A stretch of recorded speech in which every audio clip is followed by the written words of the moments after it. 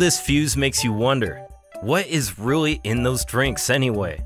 KSI and Logan Paul have tagged this drink as a healthier alternative to typical energy drinks due to the absence of caffeine and the presence of relatively fewer calories.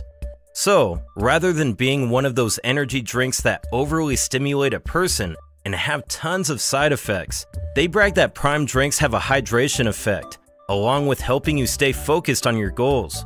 Each 500 milliliter bottle consists of filtered water and about 10% coconut water, which is a natural source of electrolytes that promote heart, skeletal, and muscle health. Each bottle also has 2 grams of sugar, which is barely 10% of an adult's recommended intake, and other alternatives for sweeteners are used. Examples are sucralose and acesulfame K, which are low-calorie compounds. These hydrating drinks are available in about 8 variants, which are blue raspberry, grape, ice pop, lemon lime, meta moon, orange, strawberry watermelon, and tropical punch. From the list of ingredients used to produce the drinks, doctors and nutritionists believe that while the products are indeed as healthy as they claim, they offer no real nutritional value.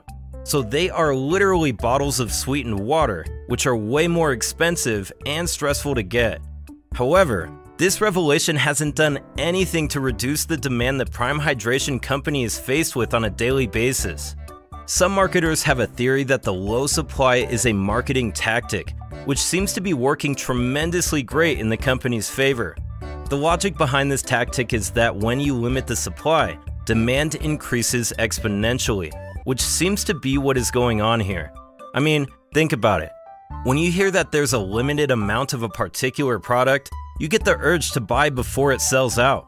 Furthermore, when there's so much hype about a particular product, the buzz tends to attract more people because no one wants to be left out of a cool trend. And for these reasons, some people think that the gap between supply and demand of the Prime drinks was a well-planned publicity stunt. However, the level of effectiveness may have been a surprise. In response to this, KSI and Logan have claimed that the narrative is completely false. On several occasions, KSI said that although he and his partner are indeed marketing geniuses, they really didn't see themselves having the kind of response that they did.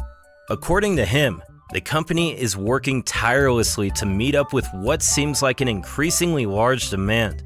To help with this, the drinks are now available in more stores across the UK.